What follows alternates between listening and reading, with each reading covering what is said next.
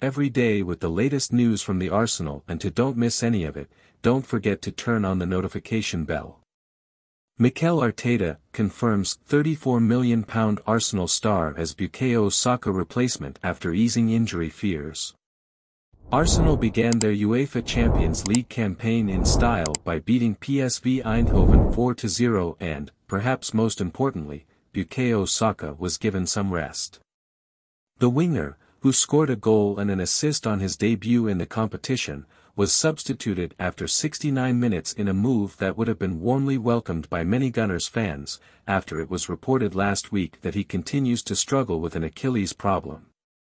However, Mikel Arteta moved to quickly allay any fears over Saka's fitness, stating that persistent injuries are an integral part of football at the highest level. "He's fine.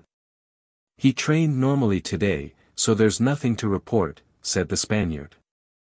"Every player always has pain or problems that are normal in elite sport, but there is nothing to worry about." That said, an obvious solution to eliminate any concerns some fans have regarding the 22-year-old is to carefully manage his minutes.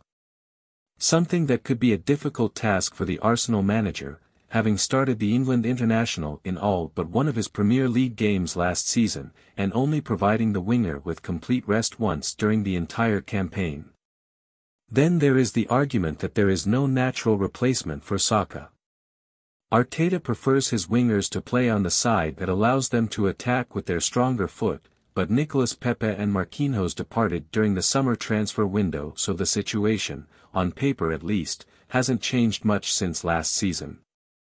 But some decisions made during Arsenal's win over PSV on Wednesday night may have confirmed who the backup option is for Saka on the right side of a three-man attack, thus discreetly revealing how Arteta plans to manage the club's minutes. Extreme as the campaign progresses. While Saka received a standing ovation from the UAE faithful, his replacement was Fabio Vieira. Now, with the £34 million arrival from Porto last summer being left-footed, it means he is the most natural replacement for the Gunners' number 7, and it's a role he is familiar with, having been a starter in the Premier League clash. Emirates Cup against AS Monaco.